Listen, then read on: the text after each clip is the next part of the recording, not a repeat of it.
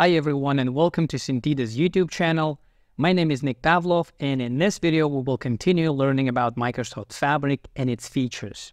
Today we will look at the feature called shortcuts in OneLake and how they can be helpful in our daily work. In data analytics, we often find ourselves navigating through different sets of data scattered across various departments and systems across an organization. This problem is very common and known as data silos.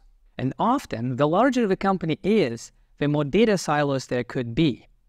Imagine a large enterprise where the marketing team has their own data sets, a sales team has their own separate data, and so does the HR. And now, suppose the finance team needs to analyze all of these data from different silos and come up with a budget and planning report. All right? You probably do not want to be part of that finance team. At the very least, there will be a lot of confusion, late evening work, and probably even some weekends. So now we understand how these data silos create issues. In simple words, they make it hard for companies to have the complete and updated information. To avoid the silo issues, some companies try to put all the data in one big place called data lake. A data lake is essentially a vast storage where you can put all kinds of different data from different sources. This sounds like a good idea, and for some companies, this method works. You can definitely use some good data management and storage practices and turn a data lake into a single data storage unit and avoid data silos. However, companies often end up with a data swamp instead of a lake. With the influx of diverse files, big data, different sources, and multiple departments working and hoarding their data in one place, what was supposed to be a pristine lake becomes a data swamp. And I'm sure some of you had to deal with that in the past. So as a result of the data lake getting muddled and very hard to work with, departments will start reverting back to their silos because at least their data is not getting lost in the swamp and they know exactly where their daily work files are located. So recognizing these problems, Microsoft introduced a new feature called shortcuts in Fabric. The idea of shortcuts is that instead of battling the formation of data silos directly, Fabric simplifies the way people can access and use their data across different places. Essentially, shortcuts are pointers to data stored elsewhere.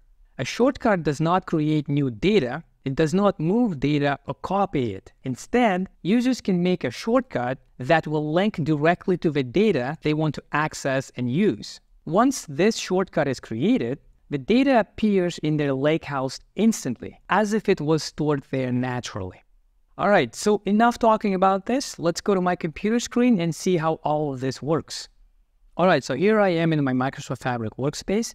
And for this exercise, consider a real-life situation. You were asked to help a marketing team to analyze product sales. Does not have to be marketing, but in my last job, I did that for marketing, so I'm going to use that example. So most likely, they would ask you to send them the latest Excel file so they can analyze and work with that. So you would go to a warehouse, grab whatever tables they need, import that data to Excel, and then send that to them. And then the next week, you are going to do the same thing. And soon, you will end up with a bunch of Excel files being shared, and nobody knows which one is the latest one, and so on. We want to avoid this kind of situation using Microsoft Fabric shortcuts. So the first thing I'm going to do, I'm going to create a separate lakehouse for a marketing team. That will be their workspace from where they can work and do their analysis. So I'm going to go to New, and then I can go to More Options, and then choose Lakehouse. And I'm going to call this Demo Marketing Lakehouse. And keep in mind that this lakehouse can be created in their own workspace, as long as they have signed up for Microsoft Fabric. So then, when the new lakehouse is deployed, I'm going to go to Get Data. And here, I'm going to choose New Shortcut. And in the shortcut selection window, you can currently create a shortcut from an internal sources or external sources, which includes the Amazon storage system. I don't have a sample Amazon storage, so therefore to keep this exercise simple and short, I will show you how to create shortcuts from internal sources. At the end of the day, creating a shortcut is nothing complicated, and it has the same steps when creating shortcuts from both internal and external sources. So I'm going to go ahead and choose OneLake. And in this next window, I need to choose where my shortcut is going to point. For this example, I am going to use my demo warehouse, which I built in the previous video. So I'm going to choose that sample warehouse and click on it and then do next. And then from here, I will have access to all of the tables that are present in my warehouse. For this example, I am going to grab 2 tables, right? I'm going to create a shortcut for product and sales.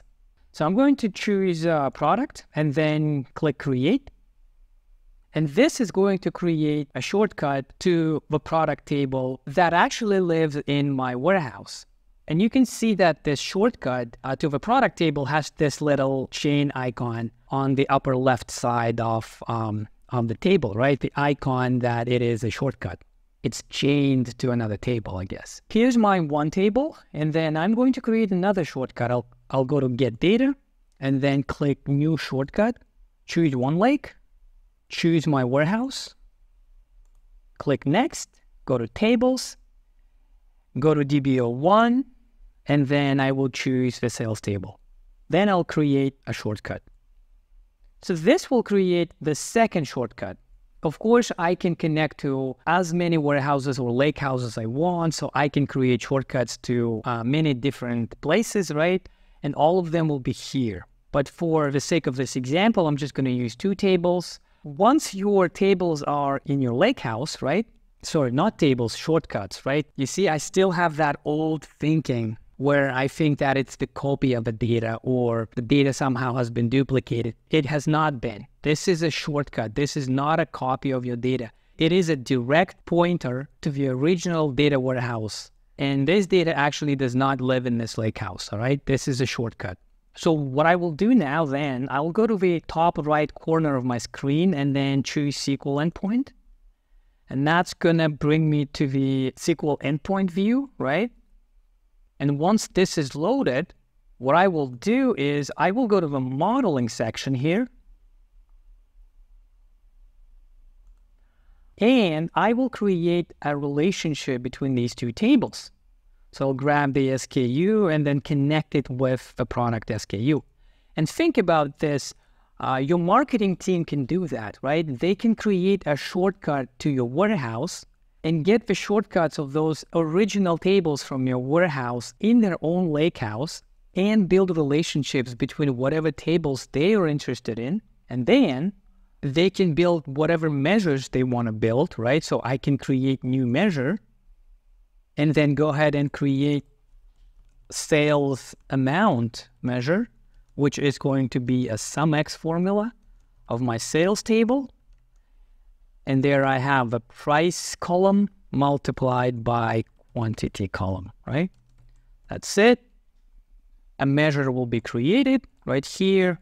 Well, I can move it to the other table if I wanted to, but this is beside the point. And then I will click new report. And this is going to open Power BI desktop in the cloud with the direct lake connection. Remember we talked about the direct lake? So this will be their own report, their own data for your marketing team in this example, right? So they can go ahead and create a bar chart and they can come up here and, for example, start building, analyzing their own data.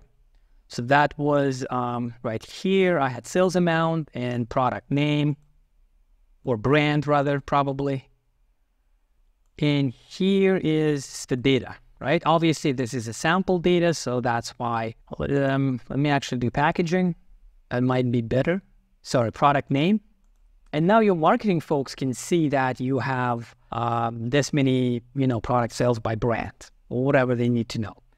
So then they can save this report. They can export this to Excel, and then they can start building, PowerPoint presentations or whatever they need to. I am not going to save this file. All right, so once I'm back in my lakehouse view here, let's quickly sum up our video. We talked about shortcuts and Fabric, which are pointers that allow users to access data without moving or copying it. So in this example, I created a shortcut to the product and to the sales tables, which originally live in my warehouse. So this eliminates the need to manage multiple copies and reduces redundancy. Once a shortcut is created, data appears in the lakehouse immediately, as we just saw. And this minimizes data movement and pipeline orchestration, thereby reducing potential errors. Everything is now stored in one place, and then you can build a shortcut to access those files. That's it for today. Thank you for your time and attention. I hope you liked this video. Please like this video and subscribe to our YouTube channel, and I will talk to you later.